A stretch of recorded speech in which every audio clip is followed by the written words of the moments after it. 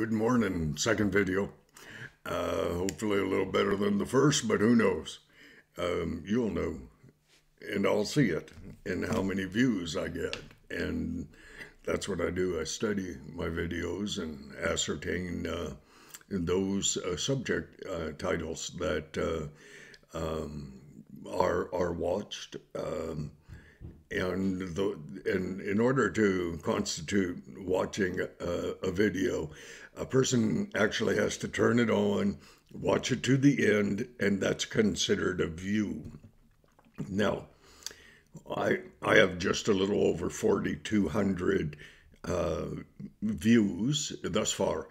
I would guarantee you it'd be over 8,000 if the people who had turned them on and watched them to the end. But initially, I was making my videos at 20 minutes long, and then I would a little longer, and after a few months, back in May, they were up to an hour too long. And what I've tried to do is I've tried to take that hour length of time and cut it down to about 10 to 15 minutes. And but giving the same content only once usually now. But boy, I'll tell you, when I was filling in an hour, boy, it was an opportunity to repeat myself quite a bit. I was just watching on Fox News, of course, because no one in their right mind would watch CBC. CTV's a bit, well, young Solomon, reporter for CTV, he is worth listening to. But I just can't make myself listen to Trudeau. It's a choice. And he's being interviewed. I just changed channels. I mean, I never watch CBC, but CTV, they play that boy a lot. And I did watch on CTV. I looked up where Trudeau was making a speech at the UN, EU, NATO. And two people within NATO, one little girl, Christine Anderson from Germany, and another wonderful fellow that I cannot pronounce his name, but he's from Croatia.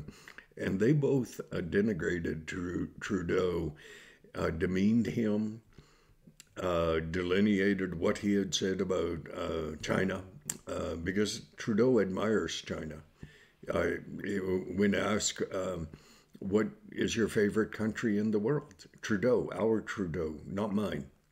The Canadian Prime Minister said that the country he admired most in the world was Xi Jinping's China. He said because they could turn the economy around on a dime, but that economy pivoted ground the Uyghur people of China, who are being annihilated, used until they're no longer useful, and then they are killing them off. Simple. But anyways, I watch Piers Morgan on Fox News. He's on there now. But I'm going to squeeze this video in, and then I'll listen to him. Russia's ruble is coming back, increasing in value, because the Russian people are firmly convinced that Putin is winning the war. And Piers Morgan, I've studied him for a few years. He's been on various news channels and various television programs. And I wondered why it was that I so appreciated what he had to say. And then a couple of days ago, he said, well, he was from Ireland. And I thought, okay, hey, I understand Irish people, being of Irish descent myself. I can't say that I understand them, like as though I really did. But I understand a lot about them, and thus I realize that is why, in in conjuncture with what Piers Morgan has been saying, that I appreciate him. We've been told, and rightly so, that the Ukrainian people are standing up to Russia, and they are. And I truly believe that no one of the NATO countries believed that the Ukraine could make as good a show of defending their country as they have, and they've done a really good job. I also do not believe that those NATO countries were as quick to give assistance to Zelensky, the Ukrainian people, as they could have, because they didn't think he would be. They Putin was firmly convinced that 3 days and he would be in control of the Ukraine, and he could pick whatever he wanted to be a part of Soviet Russia. And Putin judged Biden correctly. Biden tells Putin what the U.S. will take exception to, and it's not much at all. Biden's concern is global warming. His concern is not failing to take advantage of a truly good tragedy, that being Putin's invasion of the Ukraine, not taking advantage of that tragedy to further push Biden, the Democratic Party, their agenda in terms of the new Green Deal. Understand, political leaders like Biden, Trudeau actually as well, you may not want to admit that, but it is true. Xi Jinping, Putin, the Iranian government, they don't care at all about, say, Olena Ginev's hiding in a bomb shelter in Kiev. That's how we used to pronounce it, Kiev. And the potential loss of life of a mom cradling her three small children in her arms and putting herself at risk via the internet, phone system, and reporting to the world exactly what is going on. She puts her life in peril. I have not heard from her for about a week, and I do hope she is alive, because to me, anyone who has enough guts to stand up for their own belief system, it's worth listening to them when their words are fulfilled by what they do. Putin, let's go back to that bastard, whom I hold in contempt. I do not hold the Russian people in contempt, not even a little, not a little, not at all, because they are painted by the brush that Putin wields. And so we look at the Russian people differently, and we shouldn't, than the Ukrainian people, because they're just people. And they have been called over the years, the average Russian person as referred to the Ukrainian people as their family, their cousins. They are. But we have Putin, Biden, Trudeau, the way he treated the Canadian Freedom Convoy was akin to a Hitler, Putin, Xi Jinping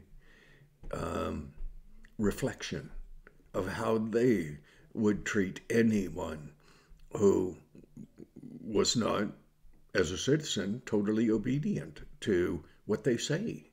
And that's why Trudeau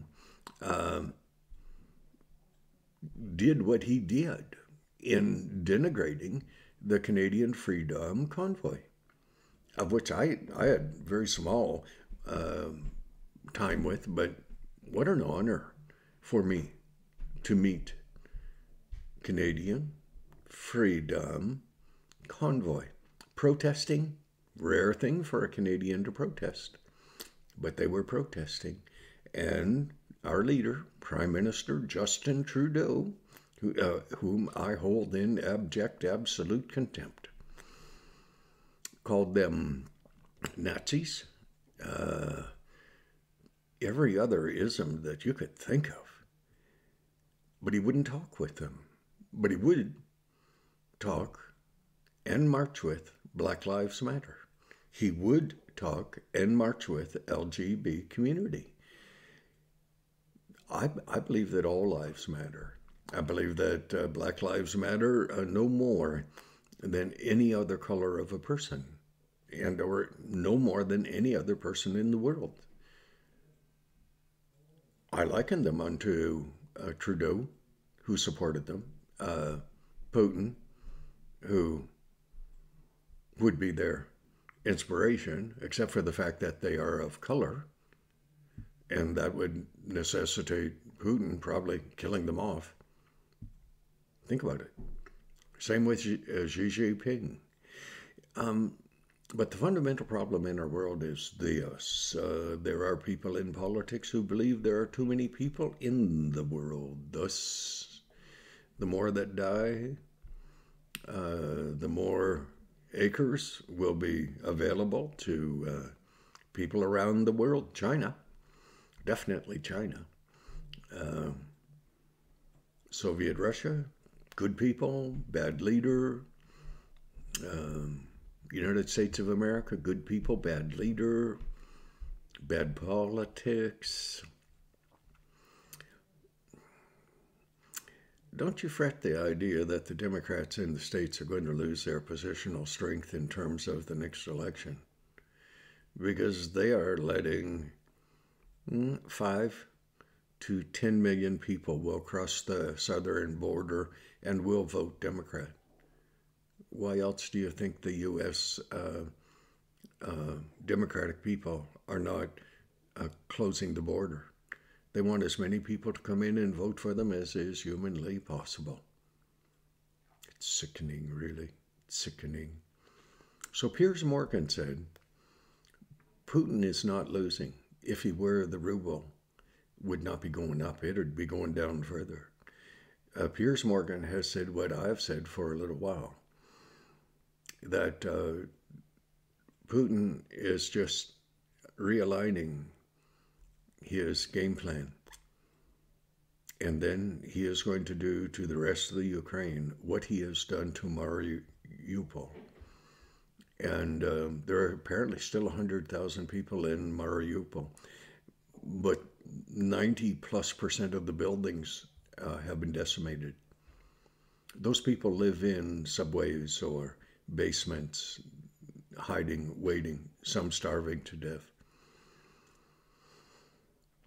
being killed. People like Biden, the pretenders, they say, we're going to help, we're going to help. The United States is still buying oil from Putin to the tune of $27 million a day. Think about that. What a politician says is what a politician believes you want to hear, but they don't say anything of true value, worth, merit, nothing. It's all talking points. Okay, almost 15, too long. Don't fret, pray, children.